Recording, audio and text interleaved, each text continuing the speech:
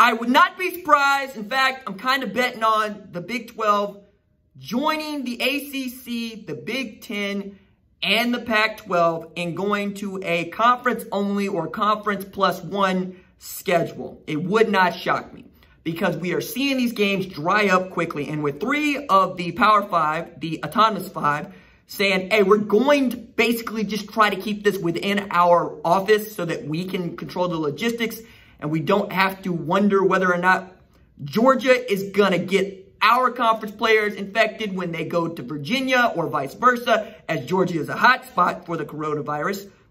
We're just going to go ahead and nix those, which means that games like South Carolina and Clemson probably don't happen, what Dabo Swinney affectionately called the state championship. It also means that Georgia Tech doesn't happen, which probably doesn't mean much to any of you and probably doesn't mean much to anybody except Georgia Tech fans, but they would still really like to see that game played because I'm sure they would like to be able to say, look, you get to play this game in your home state, along with many other games, right? We were all looking forward to North Carolina and Auburn. That game's gone, right? We already know that USC Alabama is gone. We know that USC Notre Dame is gone. We know that Notre Dame is going to have to play through an ACC schedule. We get to see what that looks like. And while we're already kind of picking them, it's not an easy win. Louisville's going to be good. Clemson is going to be Clemson. North Carolina could be North Carolina. But what this means for the Big 12 is probably 3 likely scenarios, all right? Now, of those 3 likely scenarios, we got 12 games, which is still on the table till Monday, when Bob Bowlesby is expecting to put before the conference presidents as much information as he can so that they can make an informed decision. 9 Big 12 games plus 1, being a non-conference game, right? Probably means that the game with Tennessee would get nixed for Oklahoma. Why? Because they already got this game scheduled in Missouri State that they asked for an NCAA waiver for. So they get this game in, right? And it's going to be held on August 29th.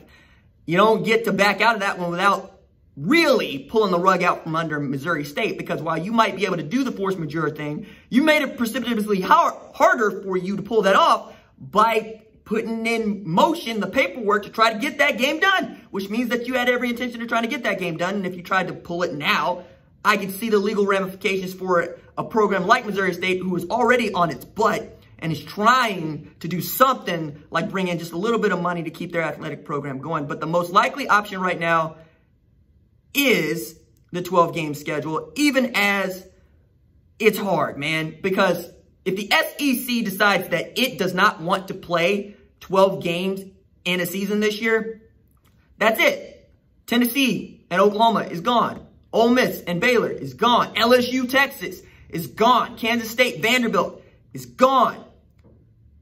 And that might be the best opportunity that we have to play football this year, quite honestly, man, because if you're taking a look at the numbers outside of football, you will see that Oklahoma is considered a red zone, high alert by the government's coronavirus task force. And we have seen 14 deaths in the past week. We have seen a continuously high number of positive test cases. And we are considering to see our hospitals be overloaded with not just folks that are fighting the virus, but folks that got to go to hospitals for other things, you know, like pregnancies, broken legs, heart attack, all those things that we need to be focused on. And football being at the top of the list is really not it. However, we understand what football allows for, and it is a distraction. Such as it is, we were still very, very excited to get Major League Baseball played in some fashion, even as they continue to botch this. And we're expecting the NBA to set the standard for which we want everybody to meet when they start games for real tonight, having not had a single positive test case, really, since they decided to do this thing in a bubble. And what we know is bubbles work. What we also know is you could probably put together a bubble for a college football program, and you could probably make that work. The problem that you run into is the hypocrisy and legalities that you're going to encounter in trying to do such a thing. Because if you decide that you want to be the University of Oklahoma and you want to go, say, fully online, as opposed to getting kids back onto campus, but you're going to leave football players on campus, you are showing everybody what is actually important, because you've already decided other fall sports aren't going to play. also decided that other student athletes aren't as valuable. You are giving up the con. The thing that folks would fight me tooth and nail about. That, hey, RJ, they are student athletes. RJ, they are amateurs. They are not professionals. And yet, when it's time to put the money into spinning, you go, hey, Spencer Rattler, can you spin it? No, don't worry about classes, online this semester. Just this semester. Don't worry about the other students either, where you're supposed to get that full-bodied experience. No, just, go to the weight room, go to practice, go spin it for 11 games this year and help us keep this money going. And by the way, the education that you signed up to take is no longer the education that you're going to get because, online classes. So why not just go to the University of Phoenix? Play football. Because that's what we're doing right now.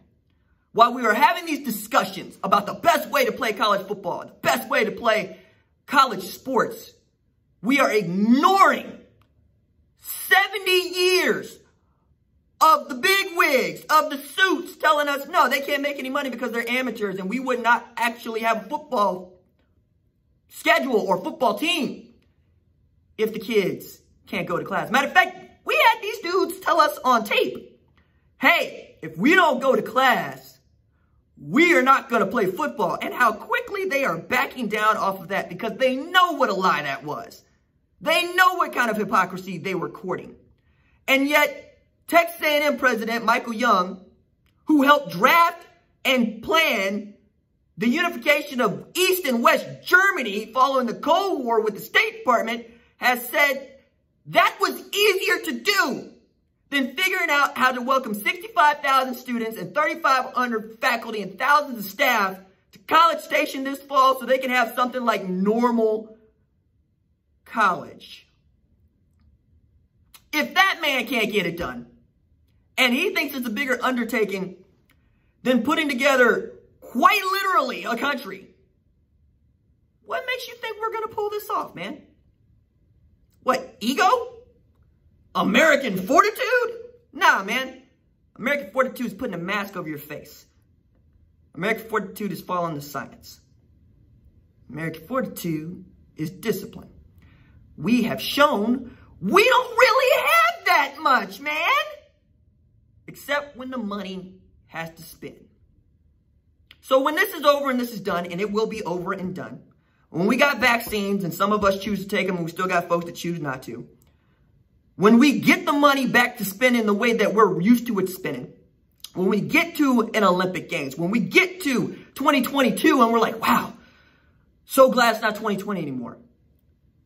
I will not let you forget. These dudes put your children in harm's way so that they could go make a buck, knowing full well that these kids don't really have an opportunity to ask very good questions like, how are you taking care of me? How are you making sure that I get everything I'm supposed to get out of this experience known as college before football?